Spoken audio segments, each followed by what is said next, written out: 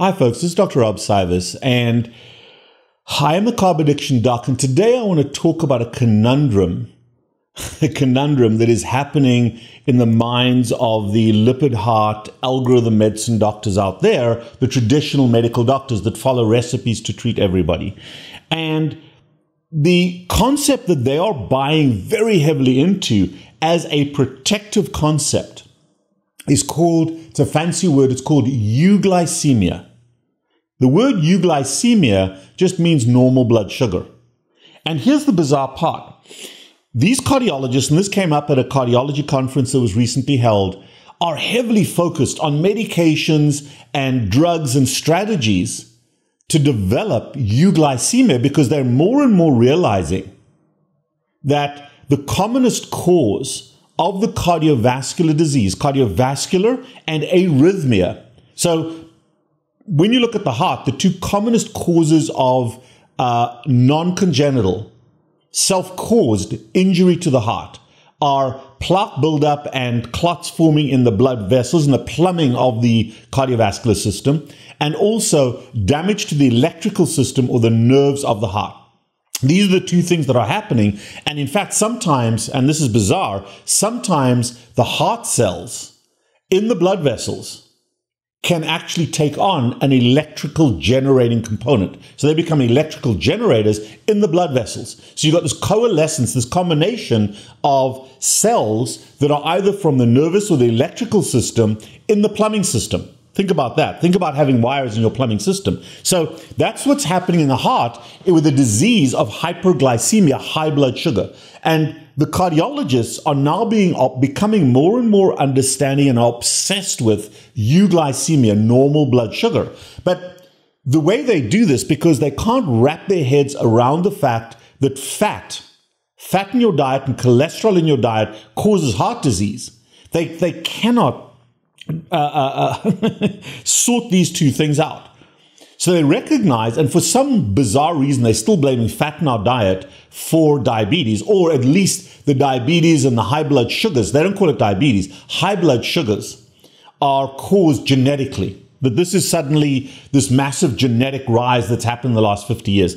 Be that as it may, it boggles my mind. And I understand why, because there's direct conflict between the concept of euglycemia and their lipid heart hypothesis. The two are polar opposite. You can't have one without the other. But more and more, they're starting to understand that the people that are most vulnerable to getting cardiovascular and arrhythmia problems, electrical problems and plumbing problems with the heart are people with high blood sugar. And typically people with high blood sugar are called eventually diabetic. But the precursor to that high blood sugar is insulin resistance. And they understand that as a concept, as an entity, but they find it incapable of walking that backwards to diet. They cannot make that association for the most part. Some are coming on board. More and more are being forced to realize this. But here's the challenge.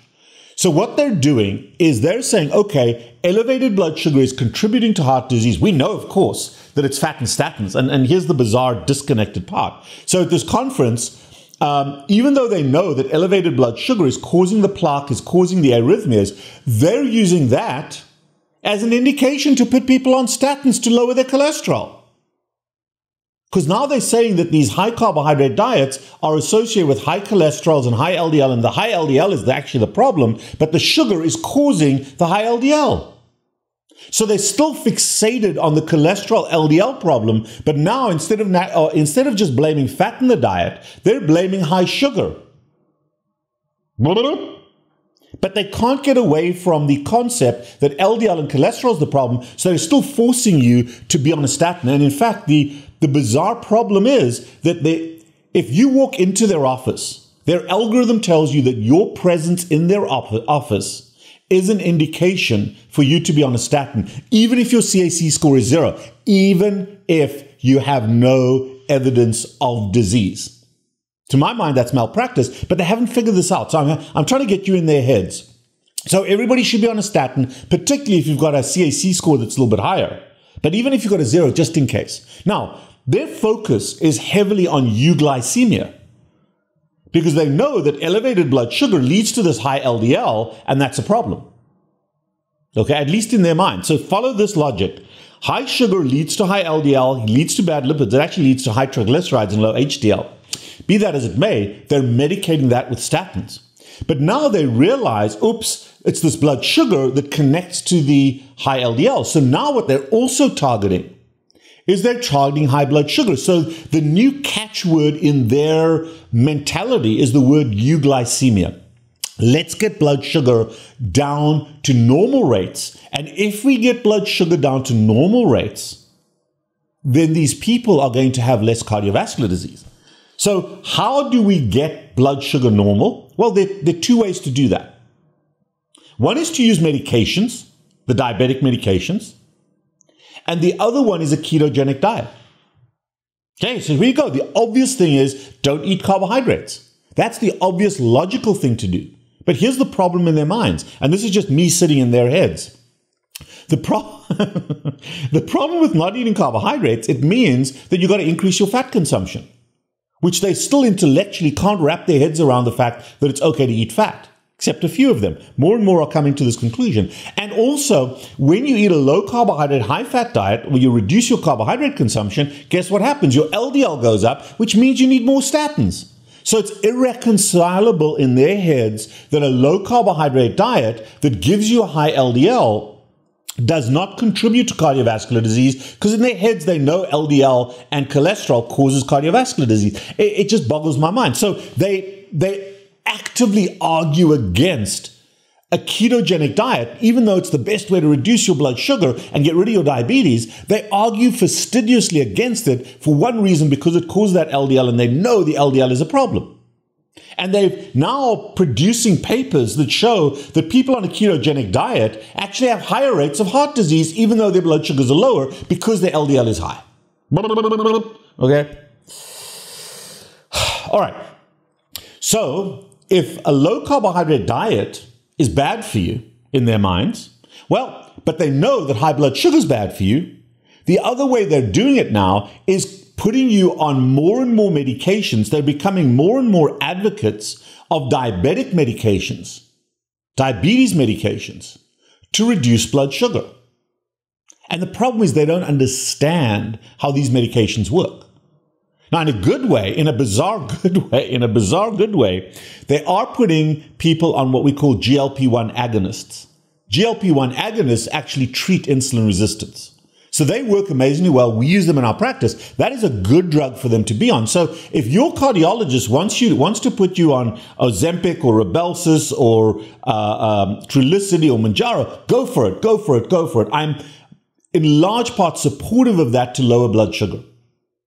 However, those are difficult medications to get. And if you're not truly a diabetic, those medications are not supported typically by your insurance company. So now they run into that roadblock. So the other group of medications they're using is a medication called Jardiance or Farxiga, SGLT2 inhibitors. In other words, they're using diabetic medications to reduce blood sugar to improve cardiovascular function. If you've got cardiomyopathy, if you've got heart failure, if you've got poor ejection fraction, if the function of your heart is not good because of damage done by sugar, they're now using sugar-lowering medications. The problem is the side effects of those medications.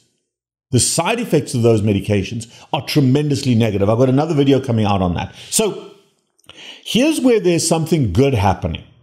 The good thing that's happening is more and more doctors, algorithm doctors that follow a recipe to treat everybody that walks through the door.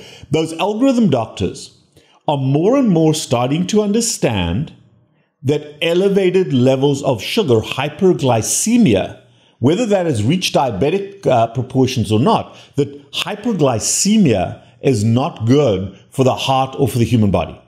So they have gone from hyperlipidemia, and they're still worried about hyperlipidemia, but not so much the lipids, but primarily LDL and cholesterol, which is a fraction of...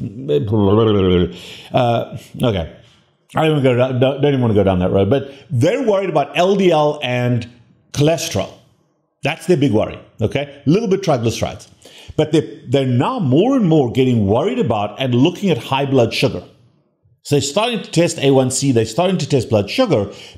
But then the paradox for them is that the best diet to drop your blood sugar is a low carbohydrate, higher fat diet, which makes what they believe to be the problem worse. So what they're doing now is, well, we can't do that. We can't promote a ketogenic diet. They may say eat less sugar, cut out the added sugars, but still eat a lot of whole grains, still eat a lot of vegetables, still eat a lot of the whole sugars because it's glycemic index that they bought into, how quickly your blood sugar goes up rather than the total amount of sugar you get in. But now they're putting you on medications for sugar while they put you on a statin. So now you've got a medication that's destroying your cholesterol and LDL transport molecule, which transports fat around your body, and you're on medications to drop your blood sugar. Medication,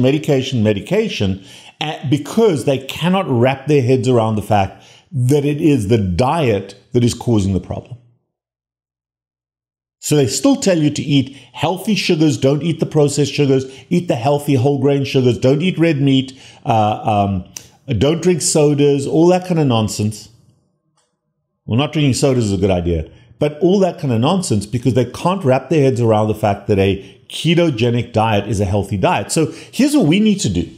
When you go and see your cardiologist, don't tell them you're on a keto diet. They'll hate you for it. Oh, your LDL, it's so dangerous for you, it's so bad for you. Don't tell them you're on a low-carb diet. Don't tell them that. Don't tell them you're on a high-fat diet.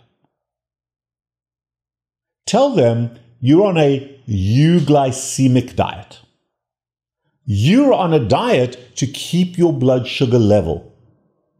Hey, doc, I'm on a euglycemic diet. And more, that is becoming the catchphrase. Just like before, we called it vegetarian or we called it... no, those are gone. What we're calling it now is a plant-based diet. It's nice and soft, a green diet, a plant-based diet. It's healthy for the planet. BS, it's not, but that's the euphemism. The best euphemism you can use going into your cardiologist's office is tell them you're on a euglycemic diet. Euglycemic.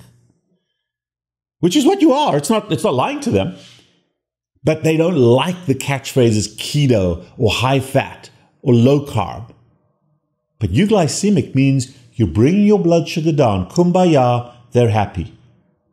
I know it's bizarre. I know that slowly the algorithm is going to change. It has to because it's wrong the way it is. And it will become right. But how many people are going to die before they get it?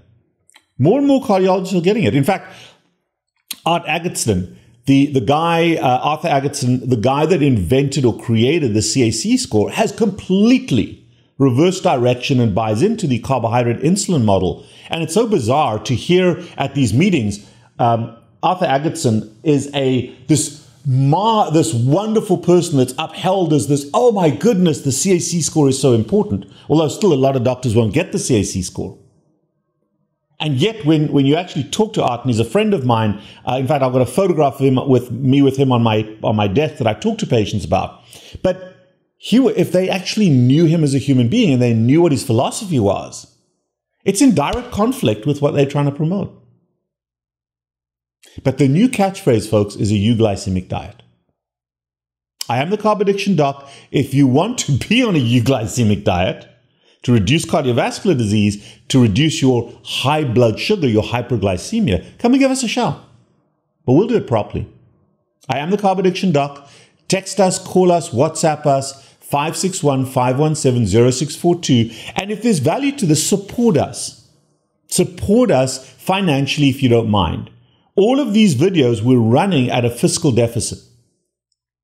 And we produce this, we want to keep it free. We are toying around with a few ads to support us financially. But the best you can do is throw a few dollars at us, to our YouTube, to our PayPal account. It's in the show notes down the bottom. Everything helps. Thank you.